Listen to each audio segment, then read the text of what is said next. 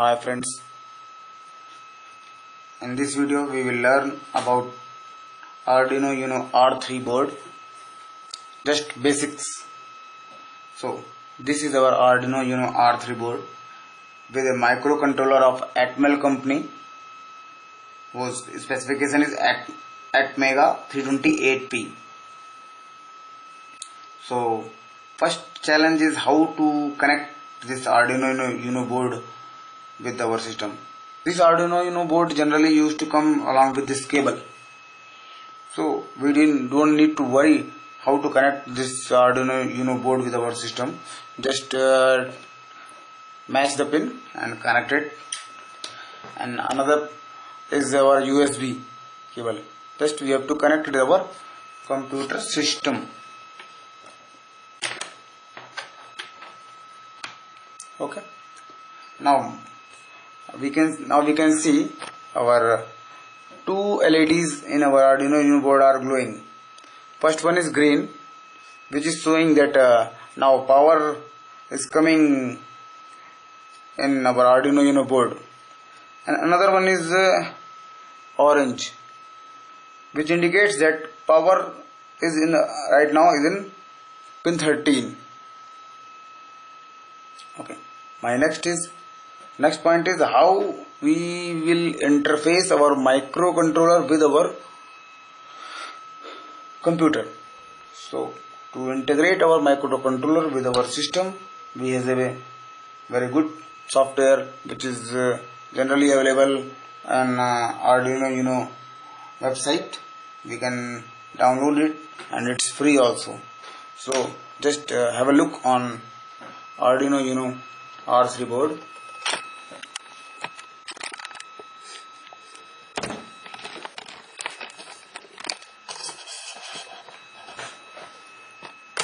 Interface. So I think you have very good. So friends, here is a very clear picture of Arduino board R3. In this picture you can very clearly see each and every component of Arduino board R3. So here you can see microcontroller, USB port, DC supply port.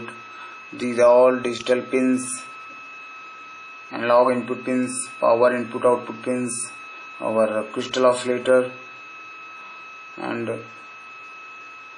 so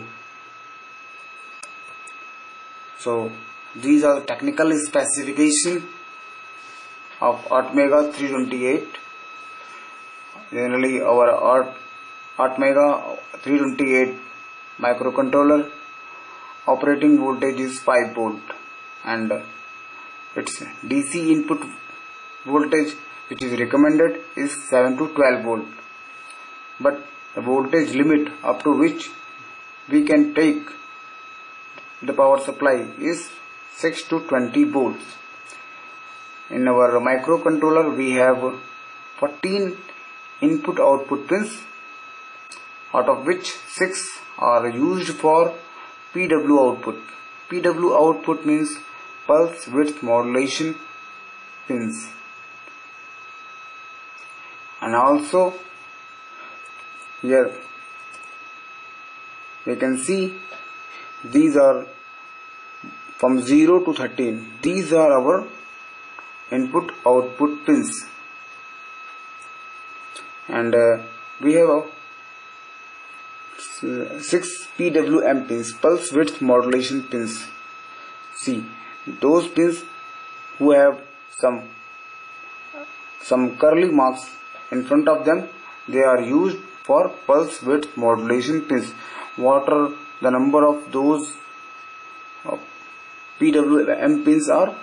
Pin number 3, pin number 5, pin number 6, pin number 9, pin number 10 and pin number 11 are used as pulse width modulation pins. So what are the number of analog input pins? So these are analog input pins. Number of analog input pins are 6. That is from A0 to A5. And what is the current output for input output pins in our Atmega 328 is 20 milliampere, and current output of 3.3 voltage pin is 50 milliampere. This is our 3.3 volt output pin. From this pin 50 milliampere used to come as an output. And what is the flash memory of our Atmega 328 microcontroller? It is around 32 KB, out of which 0.5 KB used by bootloader. And SRAM means static RAM. Static RAM for our microcontroller is 2 kilobyte. And EEPROM electrically erasable programmable read-only memory. It is approximately 1 KB, means 1 kilobyte, and the clock speed at which our microcontroller operates is 16 megahertz, and length, width and weight of our microcontroller is 68.6 mm length, 53.4 mm width and weight of 25 gram. So let's move to our next slide. This slide is about for Atmega 328 pin mapping. For this I have to show you our microcontroller. So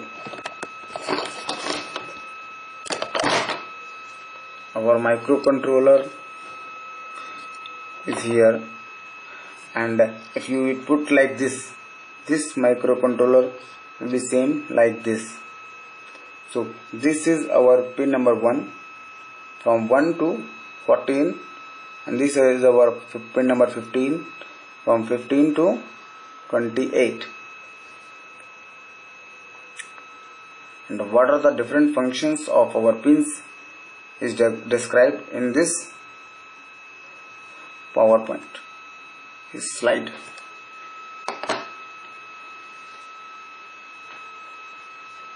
So if you will see our Arduino Uno board, these are the different pins, total 28 pins with different specifications. With the different pins are used for different purpose.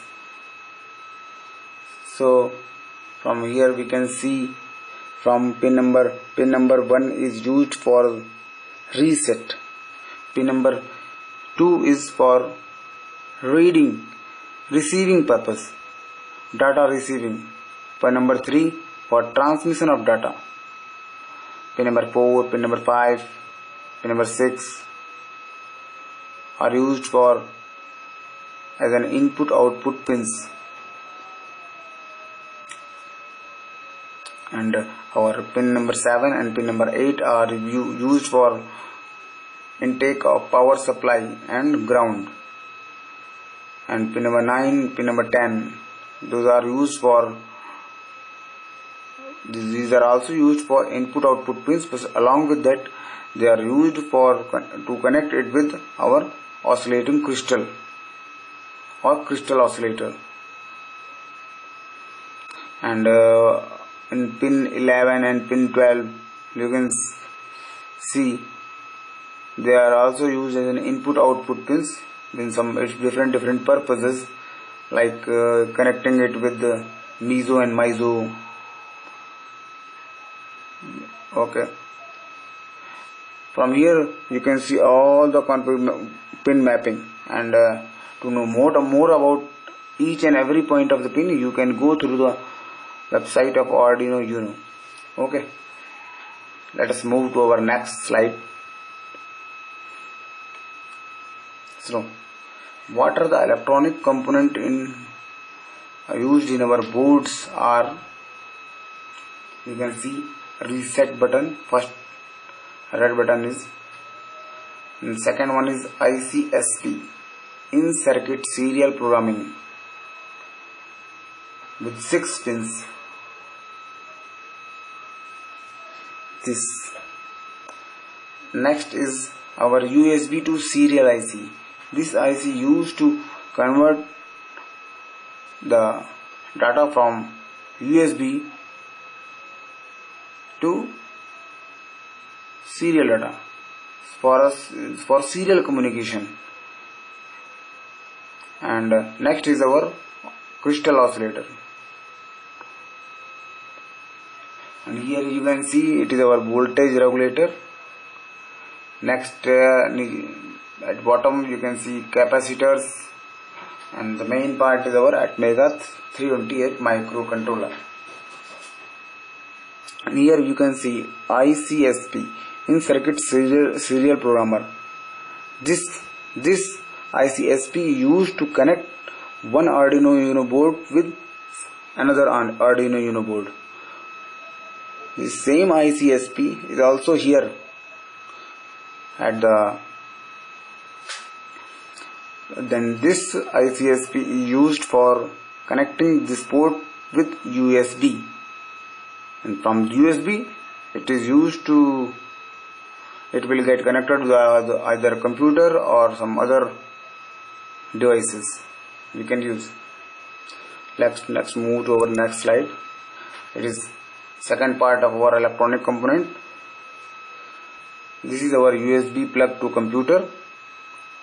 Next one is for 7 to 12 voltage DC power supply. In this, center one is positive and center pin is positive, and outer 4 is negative. And the top, as we had seen earlier, it is debug LED pin 13.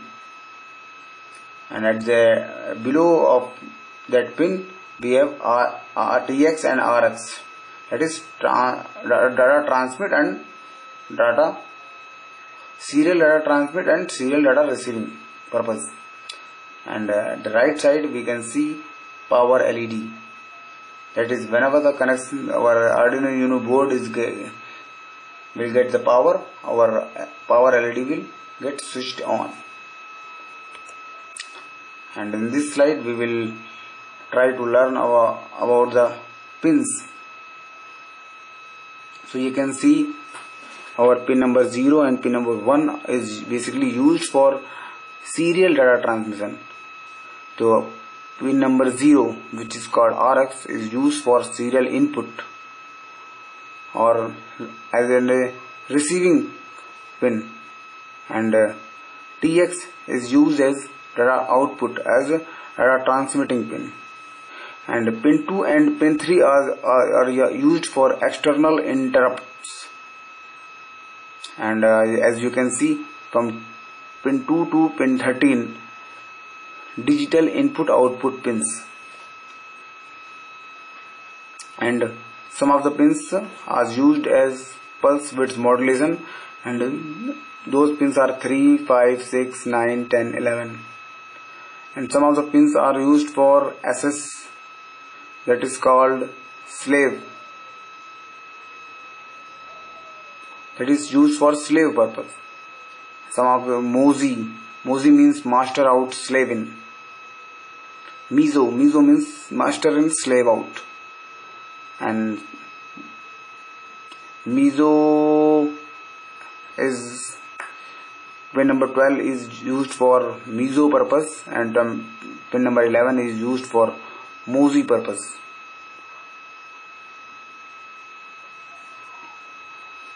And next pin number 13. Pin number 13 is used for serial clock.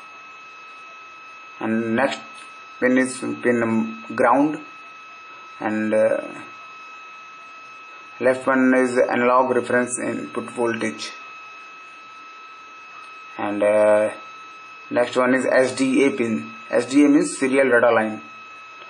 And next this means SCL, means serial clock line. Let's move to another slide. this slide is pin configuration 2. So we can see that rightmost pin is our bunch of some pins, means analog input pins from A0 to A5, and A5 is also used as SCL, means serial clock line, and A4 is also used for serial data line. Now all those pins are used for analog input pins, and these analog input pins are connected with ADA, analog data,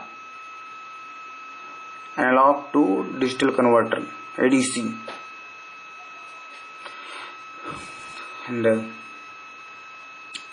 and after analog input pins there is a bunch of power pins, and we can see that first pin is V-in, which is called voltage input pin, and after that 2 pins are ground pins, and after that we have a 5 volt power pin output, and the next 3.3 volt with the maximum current of or with the operating current of 50 milliampere power pin. Next is reset pin, and next is adopt voltage from the board. Next is the pin reserved for future purpose. So one thing I forgot.